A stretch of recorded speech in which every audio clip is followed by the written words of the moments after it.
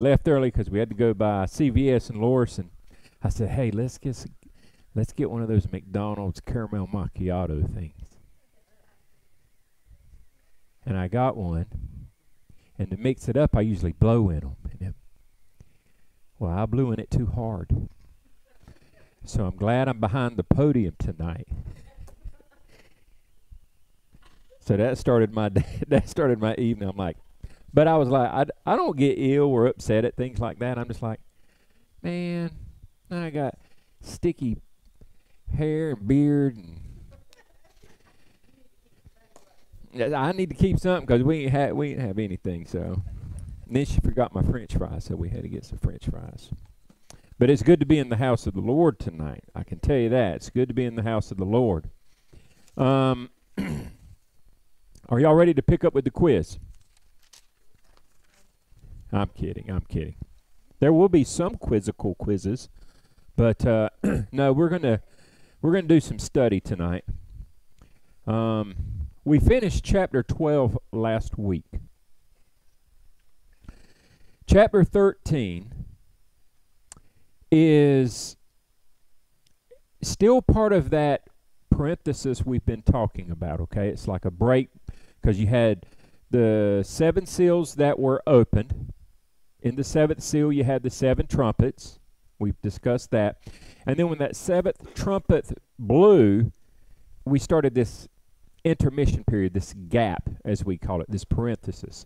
And we've talked about chapter 12, which was kind of like a brief history of the world, kind of with Israel and Satan. So John's been writing some scriptures that kind of fills us in on the background of things that are happening, okay? So from a chronological standpoint, we're still at the 7th trumpet. They're about to open up the bowls of wrath, but in the meantime, he's filling us in on some other additional information. In chapter 13, we're going to read a lot more about this figure that we refer to as the Antichrist. And if you remember, maybe a couple months ago, we did a separate study on the Antichrist. We went over the scriptures in Daniel and Isaiah and a few other places to talk about the Antichrist. Tonight, before we get into chapter 13, we need a refresher on the Antichrist because we're really going to be hitting the Antichrist really hard, okay, over the next couple of chapters. And the Antichrist is a key figure in the book of Revelation. And so I wanted to kind of give you a little more information on the Antichrist as well as what his job is, okay?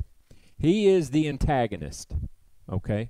He is the opposing force, kind of like Satan is the opposing force. He is an opposing force. He tries to imitate Christ.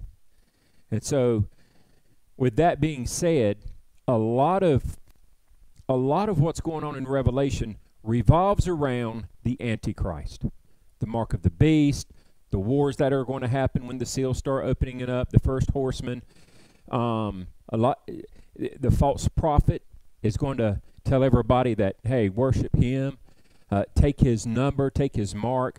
And so a lot of things are going to revolve around him. He is going to lead. He's the one that's going to do the abomination of desolation in the temple at the 3.5-year mark.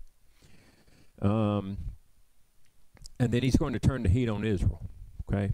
And he makes that peace covenant to start with, but we'll find out that he quickly breaks that covenant.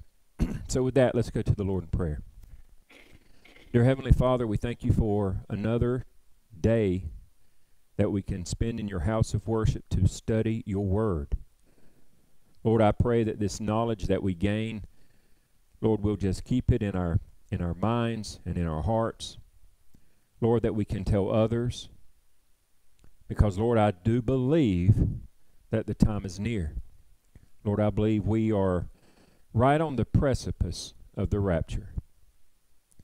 And so, God, tonight for Lake Swamp Baptist Church and those watching, Lord, I pray that you will protect us. Lord, that we are your children, that we are your bride, And Lord, that your Holy Spirit will just seal us until the day of redemption. For Lord, we do not want to be here when the tribulation begins. So God, please give us knowledge that we may pass it on to our children and our grandchildren, our co-workers and our families, Lord, to a lost and dying world. And Lord, let it make us knowledgeable of the things that are to come, Lord.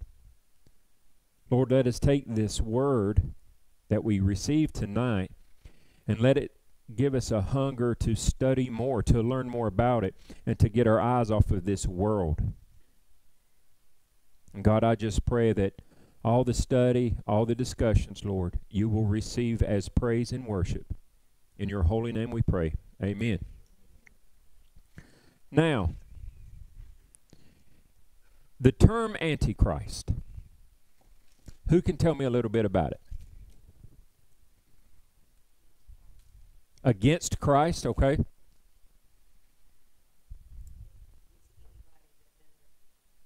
So it's a term that says anyone that opposes Christ or does not accept Christ, right?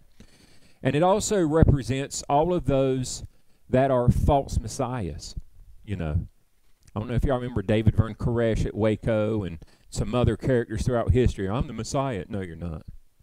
But you see, there's one coming that's going to say, I'm the Messiah, and people are going to believe it. And he's going to deceive them. The term Antichrist appears 4 times in the Bible. Only 4. One time it appears plural. So total between Antichrist and Antichrists 5 times. Now you got to be thinking, well, hold on now. The Antichrist is a pretty central figure in the Bible. That's because we gave it a clumsy term. The Antichrist, the individual. We have assigned it the Antichrist. But nowhere does it actually refer to him. It's the spirit of being against Christ or a false Messiah, okay? So, you know, if someone out there in the world rejects Christ and will not believe in him, any atheist, any other, they are antichrists. Does that make sense? They're in the spirit of Antichrist. Okay.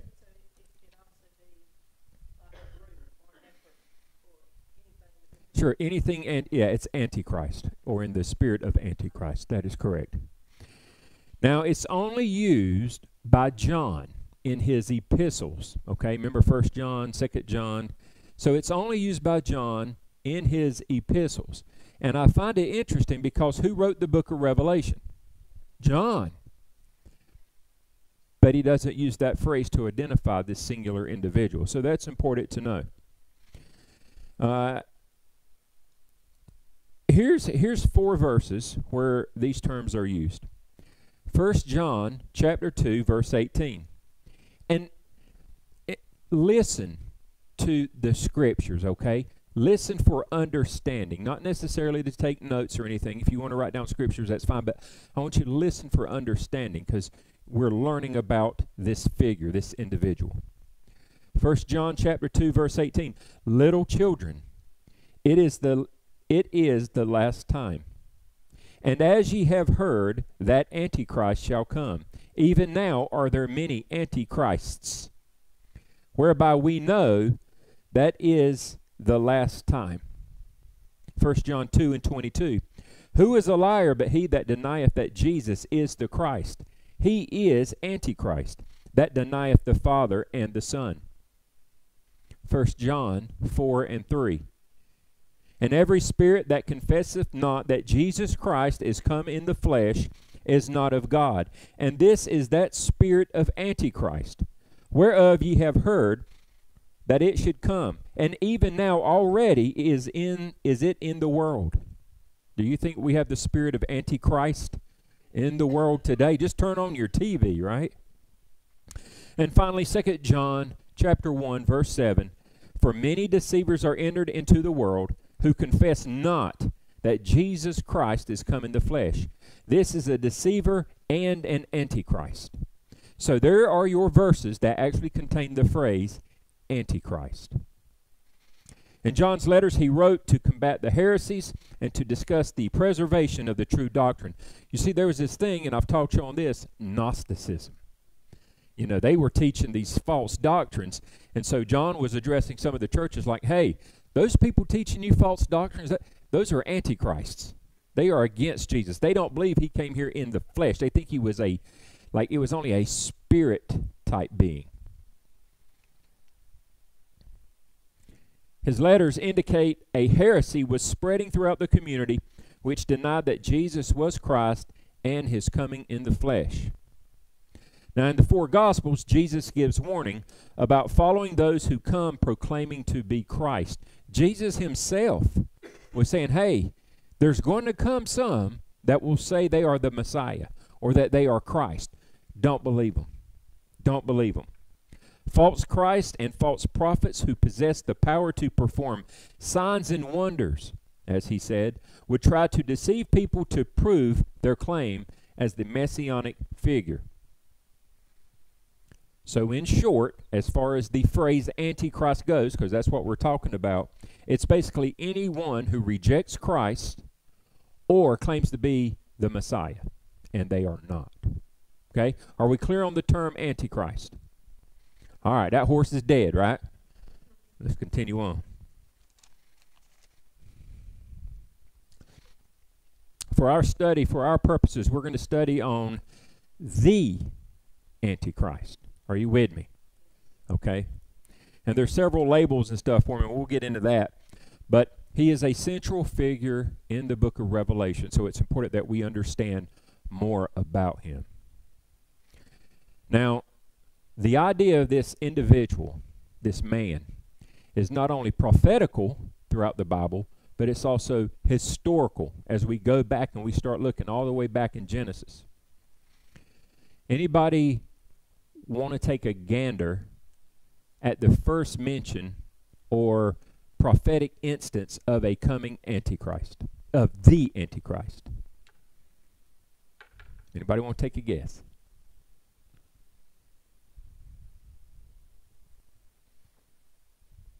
How about Genesis chapter 3, verse 15?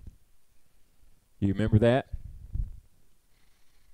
God is dishing out the judgment, the curses, and he told the Satan, you know, hey, you'll crawl on your belly. But he said this, and it's kind of an interesting way to put the words, but listen to this. And I will put enmity between thee and the woman, and between thy seed and her seed. It shall bruise thy head, and thou shalt bruise his heel. Now, who is the seed of the woman? Jesus, right? Throughout the Bible, he's often titled as the seed of the woman. And many times when we read Genesis chapter 3, we only think of the one seed, but there's two seeds mentioned. Who do you think the seed of the serpent is? You see? So that was the first kind of foreshadowing of an individual, okay? That was like the first time.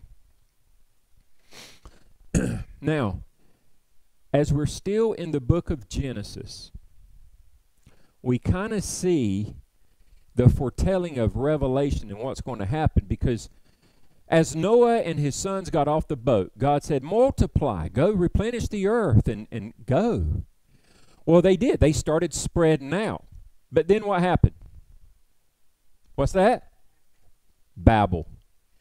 Nimrod was like, whoa, whoa, whoa, whoa, whoa, whoa, whoa. Let's make this easier. How about y'all form a little town here, and I'll form a little town here, and I'll form a little town here, and we'll work together. Stop spreading out. Let's make a kingdom, and I will rule over it.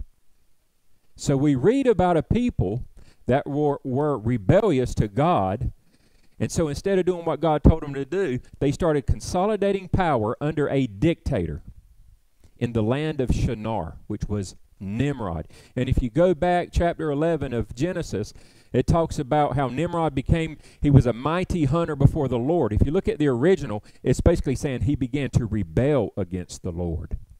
Okay? He began to rebel. He formed a godless confederate under his dictatorship. In Genesis 10, 8 through 10, we find Nimrod was the son of Cush, and he began to rebel against God. So if you want to write that scripture down, that's where you can read about Nimrod. Genesis chapter 10, 8 through 10. He solidified his power when he ruled over Babel and other cities in the land of Shinar. That's how we know it's Nimrod, okay? And we've talked about Nimrod quite a bit, right? He was an Assyrian. He created Babel. And the word Nimrod actually means to rebel. Now, in the Bible, we read about two prominent cities. And they're kind of opposite of each other, right? All throughout the Bible, even in Revelation, even back in... Anybody want to take a guess at what those two main cities are in the Bible? Babylon and Jerusalem. They keep being repeated. It's like they're opposites. And they're Babylon, how many times has it went against the people of God? Is Babylon referenced in Revelation? Yes, it is. We're going to start reading more about Babylon. Babylon is known as the city of man, if you want to look at it that way. Jerusalem, even though Jerusalem had its problems and stuff, it was still known as the city of God. Okay, it was Zion. It was his city. It was his people. It was their capital. Now, as you go on in history, the Assyrian Empire, which kind of consisted of the Fertile Crescent on the eastern side, where Abraham came from, Babel, all those places there in Iraq, modern-day Iraq. And then he went with all those kings, went around the Fertile Crescent and went down even all the way to Sodom and Gomorrah, which was, in the Promised Land, all the way down to there, and then they got defeated. And we also discussed how when they were creating the Tower of Babel, God confused their languages and spread them out. He said, you're going to spread out. You're going to go. No more consolidating power. No more trying to overthrow God. No, stop doing that. And so Nimrod, we believe, actually became known by many different names, and we discussed a few of those previously. Even in Revelation, both Jerusalem and Babylon are prominent cities representing the two different forces at war. Now, in the book of Daniel, when we were studying it, what originated in Babylon? There was something that originated in Babylon, and it just kept being repackaged over and over and over into different cultures. Do y'all remember what that was? False gods, polygamy, right? Polytheistic societies, false god worship, the unholy trinity. Nimrod, Semiramis, Tammuz. Osiris, Horus, Isis. I mean, it's like there's these unholy trinities, godly figures, if you will, that just keep being repeated, the unholy trinity. You start seeing, instead of a cross, you see an ankh with the little curve on the top, like it's a little handle or something. And so you start seeing this, and it spread from one culture to another culture. And so when the Romans took over from the Persians, who took over from the Greeks, who took over from the Persians, who took over from the Assyrians, the Babylonians, they would just repackage the names. But it was still the god of fertility. It was still the same stuff, just like we talked about with Christmas and some other things about how the Catholic took some of the pagan holidays, Saturnalia, and just repackaged it into Christian terms. Okay? All right. So Babylon is not a good place. As we read it in the Bible, they started consolidating, the people started to rebel, the Tower of Babel, not a good place, okay? Nebuchadnezzar, where did he come from? Babylon, right? That was the new name of it. Babylon, they started going after the people of Israel, God's chosen people. And so we keep seeing that as a negative city, if you will. Now, you're going to find out that one of the titles for the Antichrist, a lot of they call him the Assyrian, okay? And I'll read more about that in a minute. But he's known as the Assyrian. That's why a lot of people kind of think he's Nimrod the second, or in the spirit of Nimrod, or a clone of Nimrod, whatever the case is, because he was alive, then he was dead, and now he's back alive, and or whatever. So there's some confusing stuff out there. I'm not trying to confuse you. We've talked about a lot of this. But because of Babylon being in Assyria, and Nimrod was the first dictator in a kingdom trying to consolidate power and rebel against God, that form of government and their idea of rebelling is really what's going on in Revelation. Okay? So it's kind of the same thing just happening again. Solomon said there's nothing new under the sun.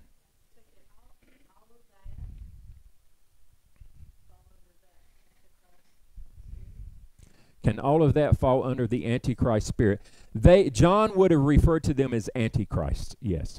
Yeah, because they rejected God. They would reject Christ, correct. All right. There are many Old Testament prophecies of the coming Antichrist, and we will discuss several of them whenever we're talking about the labels. So guess what's next?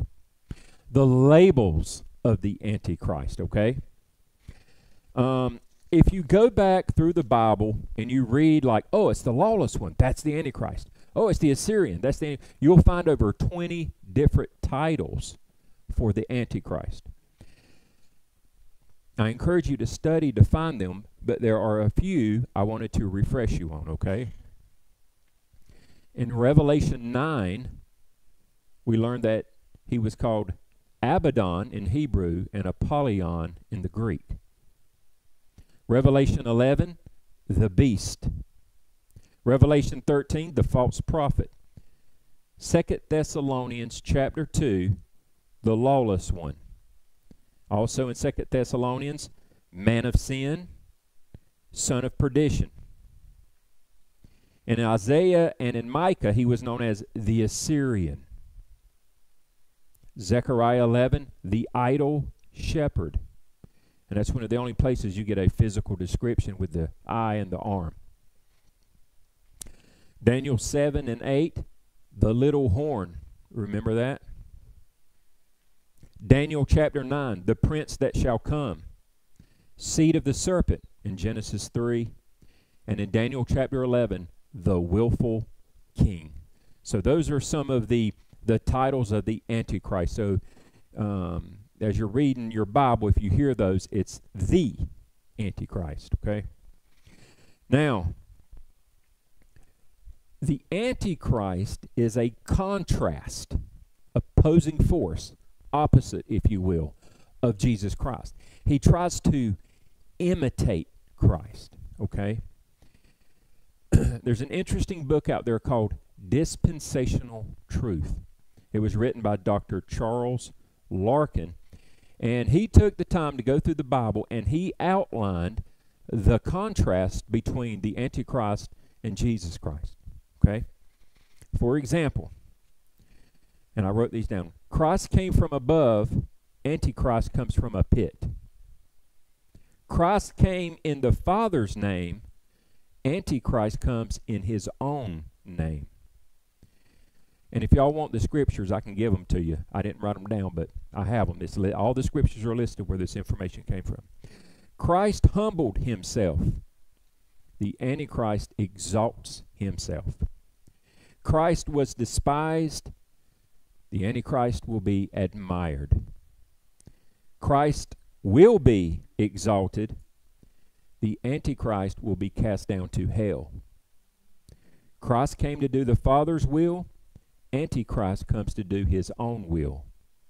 Christ came to save. Antichrist came to destroy. Christ is the good shepherd. Antichrist is the idol shepherd. Christ is the true vine. Antichrist is the vine of the earth. Christ is the truth. Antichrist is the lie. And you will find deception is his main weapon that he uses. Christ is the Holy One. Antichrist is the lawless one. Christ is the man of sorrows. Antichrist is the man of sin. Christ is the Son of God. Antichrist is the son of perdition. So those are just a few contrasts between the two. I found them interesting as I was reading and studying, and I'm like, you know what? I'll share those because Jesus is complete. First of all, Jesus and Antichrist ain't even on the same level, so it's not a comparison of power. It's a comparison of titles, kind of, and their roles. Now that we know a little bit about the Antichrist, we did a study on him. We've talked about titles. We've talked about names. What's he going to be doing?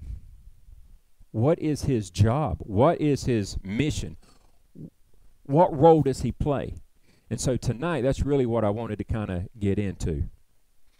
So let's talk about his rise to power, okay? His rise to power. As we studied in Revelation chapter 6, verse 2, the Antichrist will come on the scene in latter times and assume power by stealth and diplomacy. So he's going to be a politician, okay? He will not gain control by war, but by deceiving the world to the idea that he can offer peace. You see, he's not going to be Putin coming in with tanks and trying to take. That's not how he's going to work. He's going to be a man that says, hey, I can make peace with the world. I can unify the nations and we can make peace. Okay, and we learned about the first horseman, right? He come to conquer, right? And he's going to make war. Because once he gets those aligned kingdoms 10 and he starts getting the power, then they're going to go and make this big war. Remember, and it leads to all that pestilence and famine, inflation, etc. So that's how his rise to power is going to be, is he's going to do it through deceitfulness and offer a peace. Daniel 8, verse 25 reads, and through his policy also he shall cause craft, which means deceit, to prosper in his hand. And he shall magnify himself in his heart, and by peace shall destroy many. He shall also stand up against the prince of princes, but he shall be broken without hand. What does that mean? He shall be broken without hand.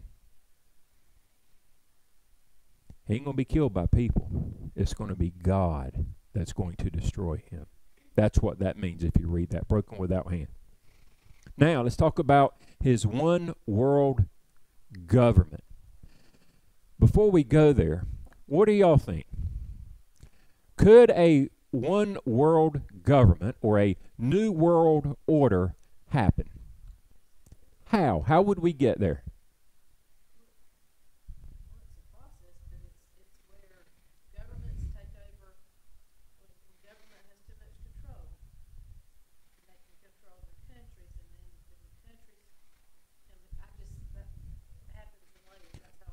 Right, right. So it is a lot of countries in the world, they come together, but why don't they do that now? All right, so United Nations, right? That's a conglomeration of nations of like-mindedness, right? Fighting against socialism in Russia and stuff. And they come together to work together, right? So,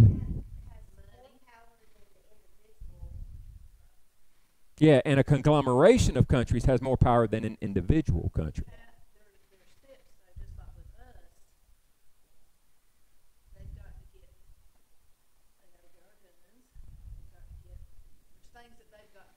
Yes. They got to be able to control everything, right? How about money? But what kind of money? See, a lot of people are saying cryptocurrency, right? Because right now, what's the world market is based on what? The dollar. Okay, the dollar. Did you know that the dollar is losing value like every single day? Some people say the value of milk has gone up or the value of eggs has gone up. Not so. Not so. People still want eggs like they did 20 years ago. The change, that difference is the dollar isn't worth as much anymore. So when you see inflation, it's that dollar is shrinking in value. And it takes more of it to buy those 12 eggs. Does that make sense?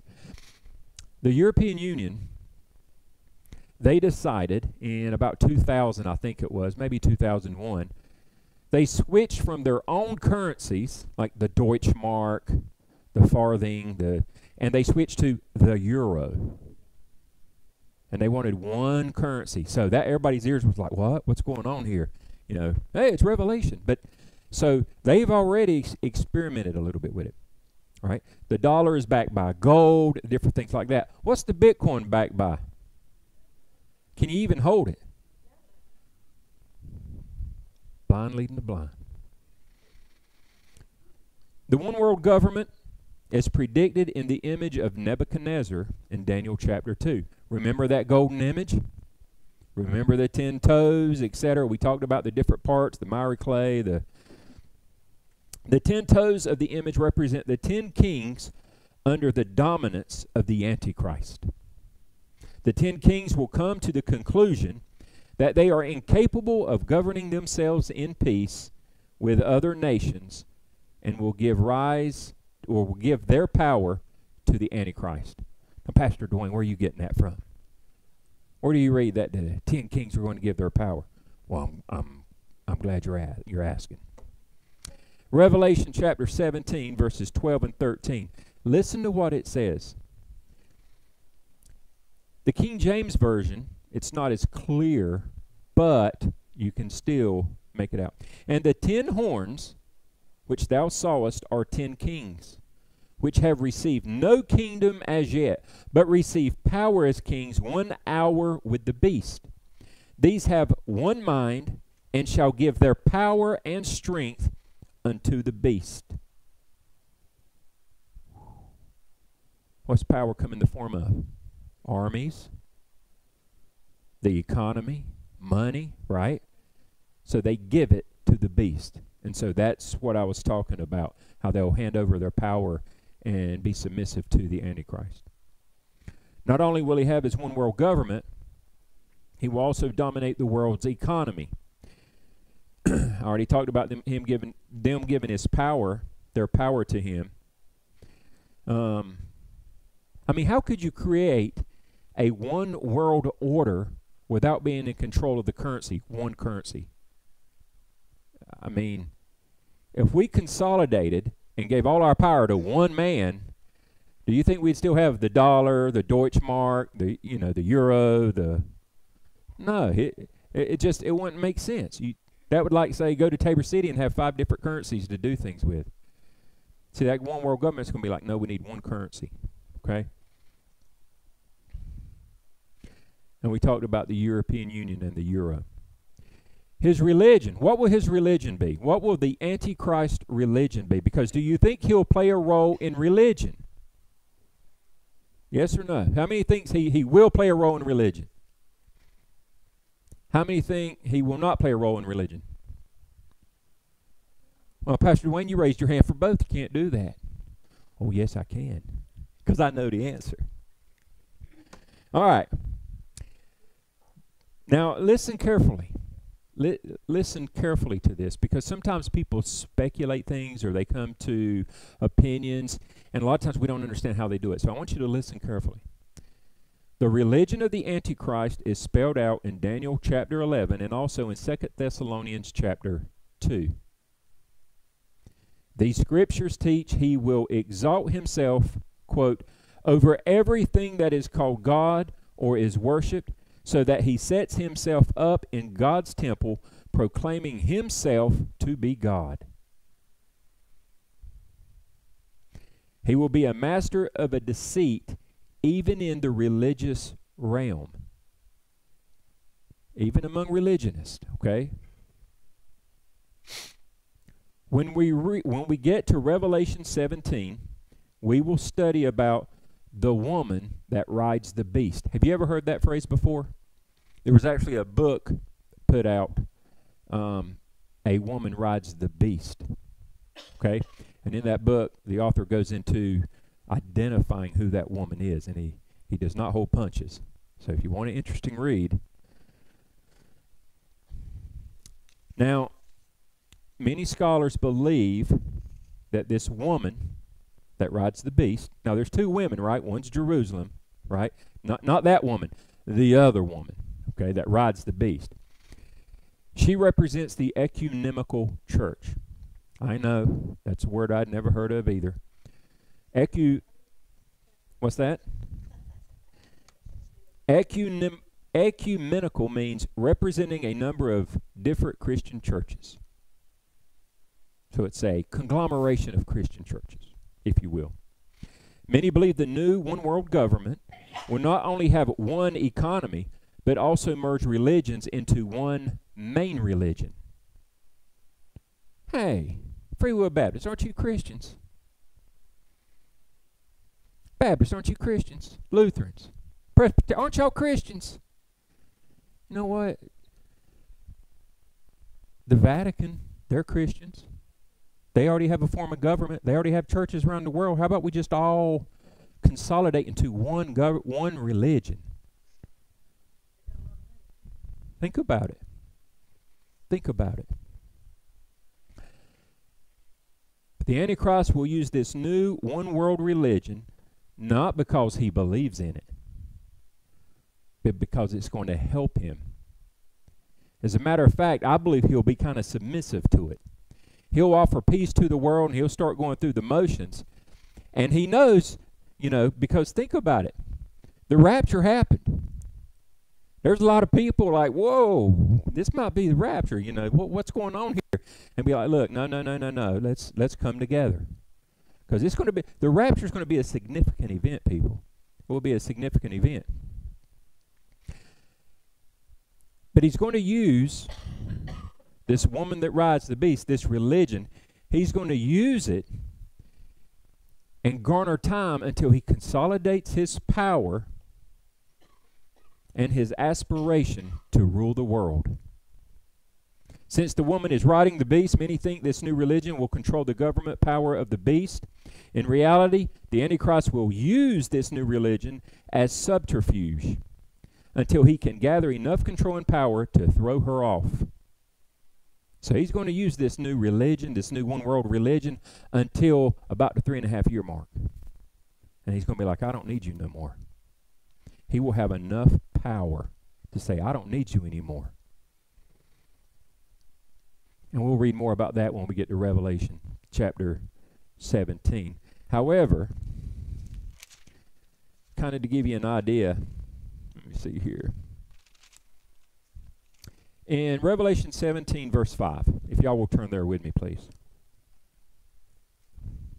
Revelation chapter 17, verse 5.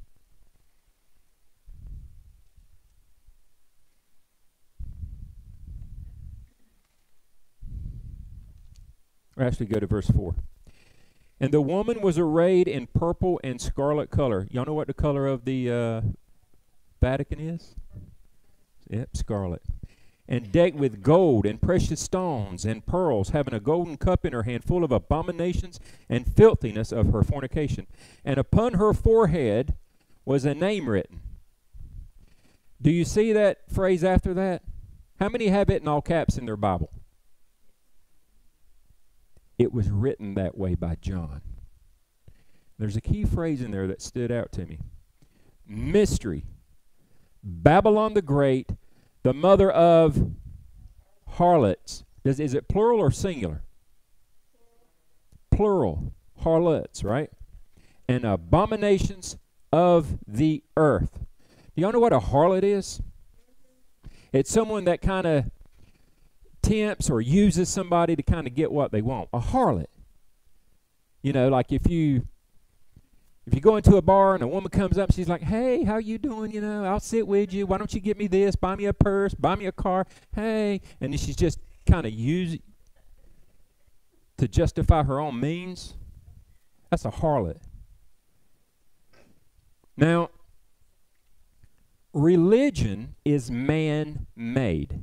Okay, we've talked about this many times. Adam and Eve, when they tried to cover their own sins by their own actions, that was the first act of religion. Harlotry would be, hey, I'm a Christian, but are you really? Or are you just going through the motions to get something you want?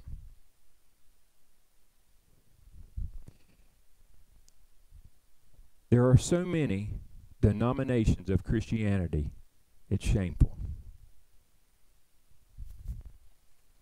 Why can't we just use the Bible?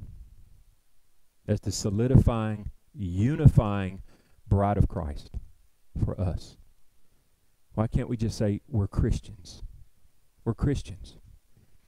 You see, people will use religion for power, for money, to force people to do something because God said it. You see, they use it. The phrase I want you to look at was mother of harlots.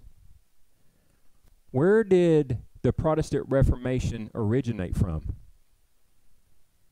That big church, right? And then all these other religions came from it. Who was the mother? Do you see what I'm getting at? A lot of times when you slow down and you read carefully, it's like, study it for yourself, okay? And we'll talk more about that when we get to Revelation 17. Because you can go to some Christian religions and it don't take long at all. It doesn't take long at all before your hair starts to stand up and you're ready to get out that church. Jesus Christ said, call no man father. Anyways, don't get me started on that because we'll be here next week. You're right. Now, so yes, he will use religion, but then he'll be like, I've been an atheist the whole time. I reject Christ. I reject all of it. I am God. He'll go into the 3.5-year mark. He'll perform the abomination of desolation, and he will show them he has nothing to do with religion. And he will overthrow it. He will throw her off his back. His covenant with Israel, that's another thing he's got to do. Daniel 9, verse 27 reads, and he shall confirm the covenant with many for 1 week. And in the midst of the week, at the 3.5-year mark, he shall cause the sacrifice and the oblation to cease. And for the overspreading of abominations, he shall make it desolate, even until the consummation. And that determined shall be poured upon the desolate. That's the abomination of desolation. At the 3.5-year mark, he's going to break that peace treaty with Israel. He will deceive them. He will turn them from God. He will do everything he can, but he's going to deceive them so they don't call on Christ. And at the 3.5-year mark, that's when he breaks the covenant with them. Now, his death and resurrection. Wait, what? Did you say resurrection? I sure did. Remember, he tries to imitate Christ. Revelation chapter 17, verse 8. Revelation 17, verse 8. The beast that thou sawest was and is not, and shall ascend out of the bottomless pit, and go into perdition. And they that dwell on the earth shall wonder, whose names were not written in the book of life from the foundation of the world, when they behold the beast that was and is not, and yet is. Are you paying attention? As we've already discussed, we know Satan will be cast out of heaven, now that we've studied it, maybe around the midpoint of the tribulation.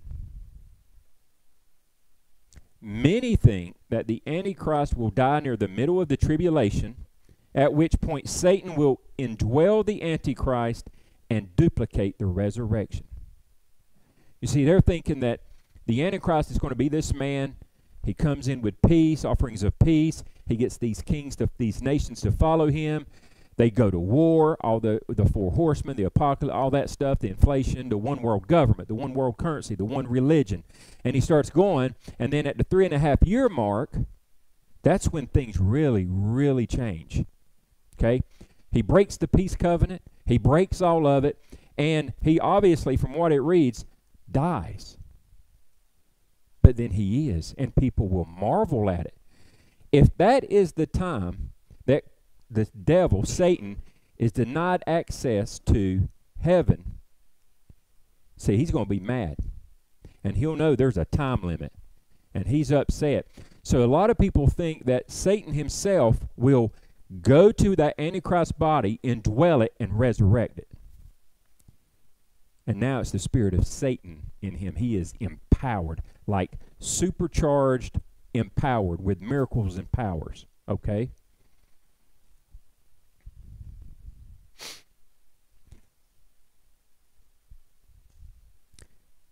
That would make sense because in that verse we just read, see, it says, the beast that thou sawest was and is not and shall ascend out of the bottomless pit. We knew that.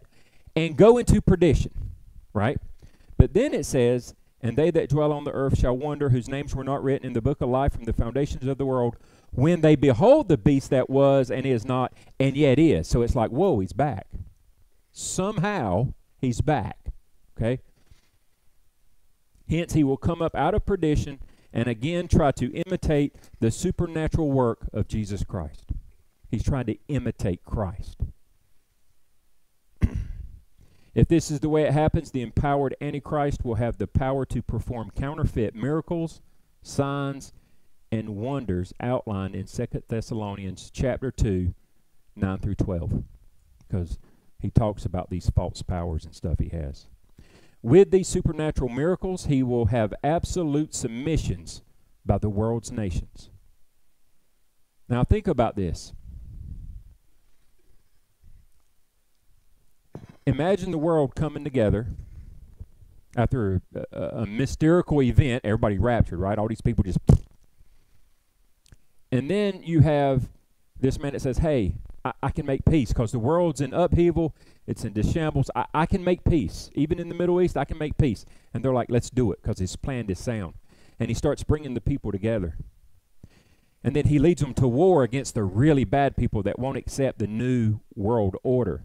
And he conquers them. But because of it, there's millions dead. There's a lot of people dead, especially with natural disasters and stuff going on at the same time. So they'll form around him. And pestilence, inflation. His government's going to be the form of what? Socialism. Socialism. And he will start, that's where there'll be famine, etc. Now, he's got a lot of people behind him. He's using religion to kind of get there, but then at some point, he's going to die. Now imagine he comes back to life. But now he is supercharged. He is empowered by Satan. Supercharged.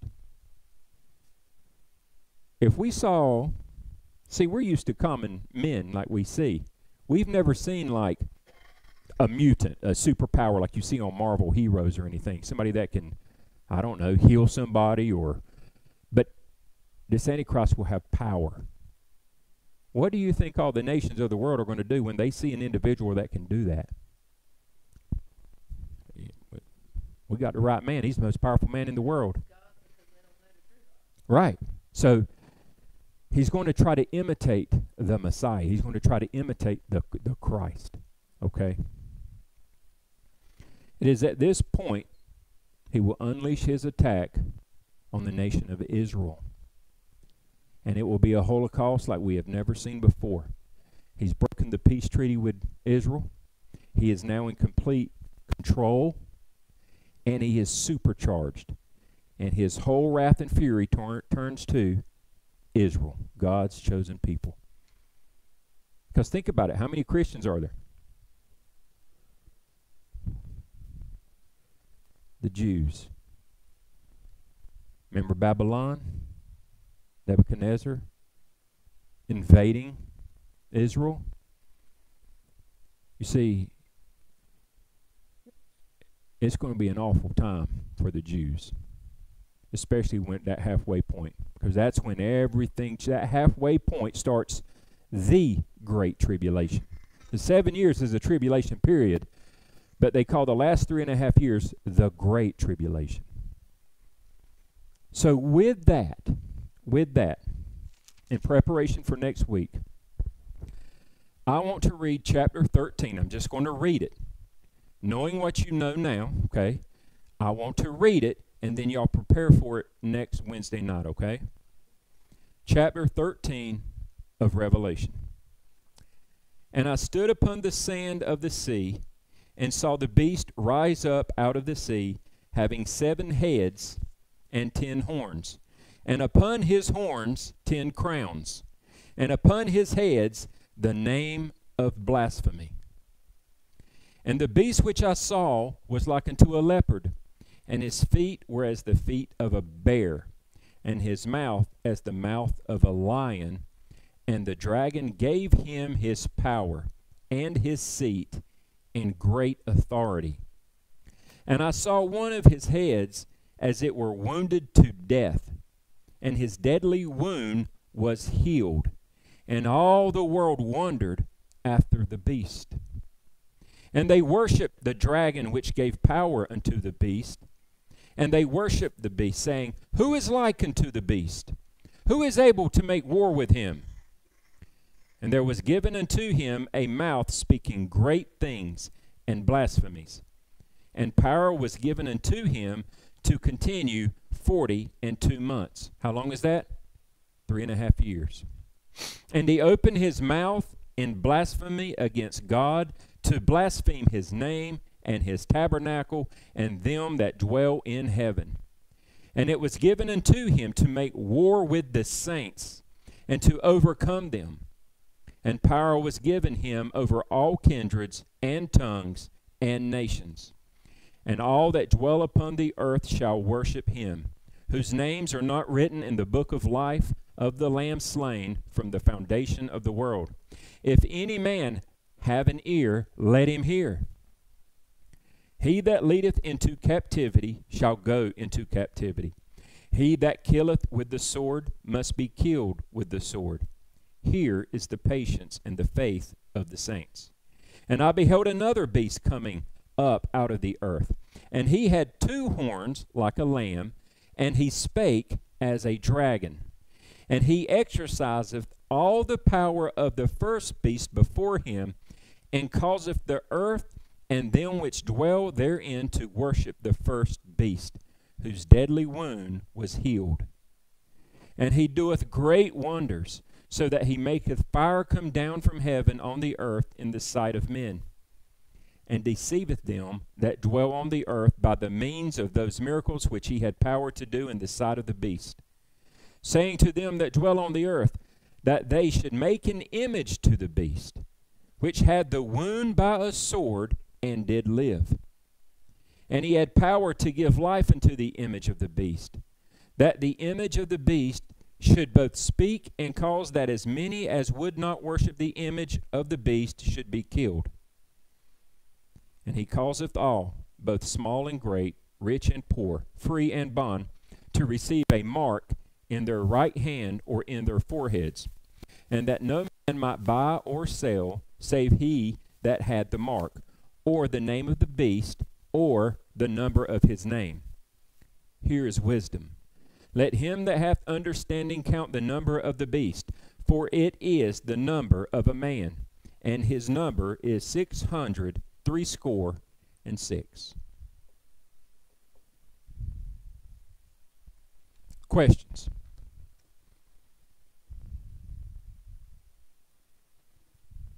We've got some studying to do, huh? So you got the beast, and then you've got this other beast. You got the mark of the beast. So there's a lot going on there. Okay? A lot going on there. Remember, we're still in that parenthesis. We're still in that gap. He's just doing some background stuff, okay? So your seals, your trumpets, your bowls, they're kind of chronological as they're happening. But within there, John's taking a break to kind of tell you some things that are going on, some more detailed information. Now, let me ask you this. Why do you think God told us about the Antichrist? Why did he tell us about the Antichrist? What would have happened if we wouldn't have known that a man would have come on the scene, consolidated the world into power? If we wouldn't have known this, we would think he was God. We would think he was the Messiah returned. The very elect would be deceived. So the fact that God loved us enough to let us know, hey, world, this is what's coming. Don't believe it. I'm thankful. I'm thankful. All right. Any other questions before we close out? Any questions on the Antichrist? Something maybe you've heard or you've seen on a movie or you have a question about? Some, anything? Yes, ma'am. It's just confusing to me that leaders of the world would even believe that he is Almighty and the new Messiah or the return Messiah because it's not here in the Bible. So why would they not believe? Because, so the question was, it's hard to believe that all these nations and leaders would accept him as the leader because it's right here in the Bible. How many people believe the Bible today? I know I get that, but I'm saying, like, are they not around enough Christians for a Christian to say to them, look, that's not who this is? Yeah, so their familiarity with Christians. I mean, who in here knows a person today, if you went and spoke to them about the Bible and Christ, they may nod their head, but they're like, yeah, that's all fiction, and you're just, if it makes you feel good, you believe it, but I don't. You see, they do that. And then, even when in the time of the 7 years of tribulation, Christians are gone. Prayers are gone. Do you think this is going to be around long? Think about it, and they'll be turned over to their reprobate minds. So, Jews are the focus. Okay? I mean, others will be brought in, but that's the point of it. So, to them, this is no different than Harry Potter. Our time is now. Yep. Yeah, our time is now. Right, our time is now. But during this tribulation, they're going to believe it. And here's another thing. Think about what you're seeing in the news. I told you, they're called programs for a reason. When they want you to start believing a certain way or molding you to a certain way, they start talking about things. Okay? They start talking about things. Do you remember the first time we heard about gay marriage? Boy, everybody about fell out their seats. No way, right? 90% of the people are against it. Blah, blah. What about today? What about the time we heard, that's not a girl, it's a boy? Are you sure? But what about today? They're in sports. Think about it. See, with enough programming, you can program the sheep to believe anything you want them to. You create a felt need for change. Don't they have rights? What about abortion? I mean, the majority of the United States is pro-abortion. So don't think that people can't program. What movies are we watching today at the movies? Pay close attention to Hollywood. How many movies are about mutants and superhumans? So that when one really shows up, are we going to be that surprised? It only makes sense, right? With our advances in technology and bioengineering and, yeah, you want to be, who doesn't want to be a mutant? Not this guy. I do not want to be a mutant. I do not want to be mixed. I don't want to be a hybrid. I don't want a superpower like that. They call it the cars and stuff hybrids. And there's terms that they will throw out to you. And here's another thing. How much education is going on in school? Are you learning more about 2 + 2 = 4 and history, or are you learning more about treat everyone equally? Everybody can go to heaven. Everybody can be what they want to be. DEI education. See, everything is switching. Everything is switching. What's going on in the Middle East? I'll stand by Israel solid. I'm backing them up. I disagree with what they're doing. Whoa, what happened? I thought you were supporting. Now you're what's going on here? It's heating up. It's heating up. How many people are protesting Israel in colleges today? You'd be surprised if you went on a college campus and saw how many people are calling for the annihilation of Israel. No, but the thing is, they haven't been. You take away education, You gain a dependency on government. You take away guns. Have y'all heard anything about people wanting to take away your right to bear arms? And now the people can't fight back. What do you have? Socialism. You're lining it up for that one world government. I mean, it's so clear. But if you are of a reprobate mind, you don't see it. You really, honestly believe the lie. You believe the deception. You know. And if you try to sit down and discuss logically, kindly, you know, it won't happen. I commented on something this week and got called a fascist because Yep. I said don't take my Lord's name in vain. Yep. And I got called a fascist because I said that. My freedom of speech didn't matter. Only theirs. You wait. When you start, when the majority starts becoming all these sinful things, and there's a certain group of people against their lifestyle, and then they'll say, this Bible calls for the death of these people. Look here in the Old Testament. It says if you have one of these type of people, to kill them, to stone them, you know what? Y'all are terrorists. Y'all are terrorists. Your whole organization is a cult. Have you been hearing that word? Turn it to MSNB, a cult. They arrested the young guy where he had lined up 12 churches to go in and shoot and kill everybody. Pittsburgh, Pennsylvania, somewhere in the United States. Yeah. They arrested him. He was a member of ISIS. And supposedly, I didn't get all of the detail of it, but they arrested him and he had guns, he had everything, and he had a mapped out plan, the names of the churches, there were 12 of them, that he was to go in and they were going to shoot. I don't know who was with him. Yeah. But the plan was to shoot and kill everybody in the church. And that happened Yeah.